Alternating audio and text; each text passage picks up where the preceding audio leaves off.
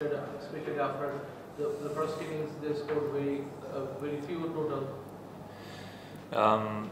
Yeah, I guess coming into the match, you think the toss is important. You know, the game I watched the other day, definitely first innings batting looked more difficult, and then the pitch got better.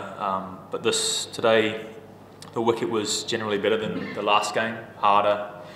You saw if he missed, in the slot, it was easy for the batsman. So I think we restricted into a below par score, definitely.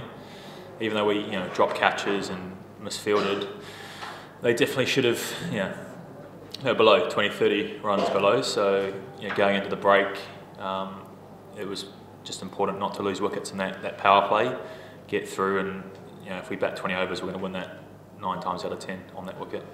Abhi. You played for Jaffna and Karachi Kings. Did those franchisee playing help you here, getting used to the conditions? Yeah, definitely. I think the conditions are probably more similar to maybe Sri Lanka. Jaffna over there was probably a bit more muggy, but definitely playing abroad.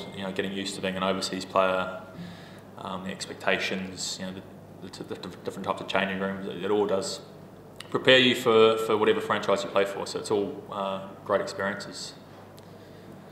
Any question? No, thanks. Thanks. Thanks, Thank you.